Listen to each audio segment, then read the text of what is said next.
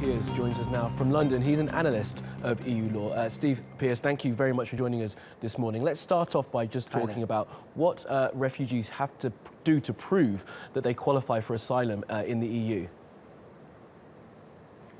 Well, what they have to do is they have to show either that they're being persecuted on certain grounds like race, religion or politics, or they have to show that they're fleeing a war situation in which civilians are being targeted. And Syrians, for instance, fall into both categories roughly equally. Sometimes people from Iraq and Eritrea, for instance, are in those categories too. But then some people from other countries find it harder to qualify when they apply. And that process of them trying to prove that is just done by what, them telling their story, by them showing where they're from? I mean, how is this being regulated by the border guards that they come across as they enter Europe?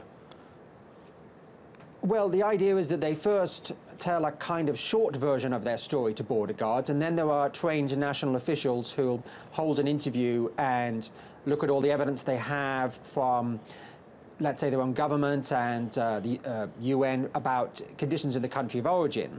And if they don't believe that they come from that country or that they've suffered those experiences, then they can ask more questions and test their linguistic ability or the details of their story to see if they really believe what they have said or not.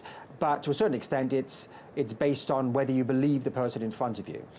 Now, Steve Peers, as we're seeing more restrictions being put in place by countries across Europe and calls to return some economic migrants or even asylum-seeking refugees back to their countries of origin, what's the process for actually doing that? As you've seen the scenes of Idemeni, how are you meant to return people who have nothing back to somewhere where they came from nothing?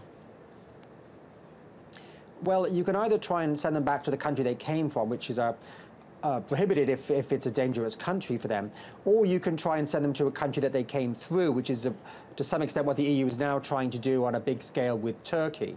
And you need that country to agree to take them back. You need to prove that they've come from that country, and you also need to have gone through that process of considering and rejecting a claim for asylum in the first place before you then go through the process of sending them. And that normally takes a few weeks or months. And they might try and fast-track it with Turkey, but normally it is quite a long procedure. And what actually happens in that process? To the country that they're in, do they put on a plane? Are they sent back by train? I mean, like, just talk us through some of the logistics, if you can, of how you return people to those countries. Well, sometimes it is a plane. I mean, the EU border agency called Frontex leases planes that sometimes stop in several countries to pick up people on the way, like a charter flight, although it's obviously not a flight you want to be on, I suppose, if you're the person being returned. And sometimes it's via land. There are coaches, and I suppose from Greece to Turkey, it might be via land. It might very well be via a flight or even a ferry that's chartered for these purposes to take people back to the Turkish mainland. Well, Steve Peers, we have to leave it there, but thank you very much for joining us. Very interesting stuff. Thank you.